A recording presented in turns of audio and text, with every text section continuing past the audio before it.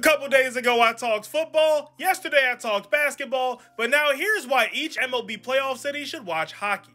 And as per usual, we start with the champs, Texas or Arlington, because like the Rangers, the Stars also made a deep playoff run last season, and they're first place in the Central Division.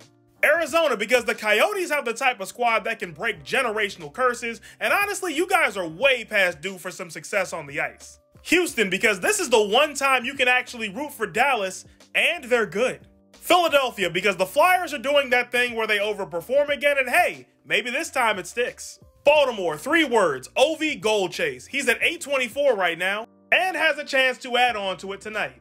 Minnesota, because the Wild may be off to a slow start, but they have the talent to bounce back and get in the playoffs. LA, because this Kings team is stacked, and with the Oilers slumping, now is the time for them to make some noise in the Pacific Division.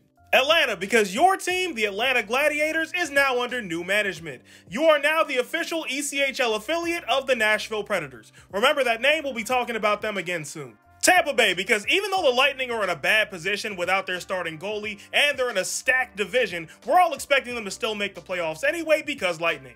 Toronto, because now that the Maple Leafs finally got rid of that playoff curse, the sky's the limit. Milwaukee, because I'm gonna be honest, you guys deserve an NHL team. Also, remember the Atlanta Gladiators from earlier? Yeah, these two are now officially in the same system, the 2 minor league affiliates of the Nashville Predators. And finally, Miami, because the Panthers, much like the Heat, are defending Eastern Conference champions, and while a lot of people are counting them out, they've proven that in order to have a chance at the Cup, all you gotta do is get in the playoffs. Baseball content returns in February. Thanks for watching.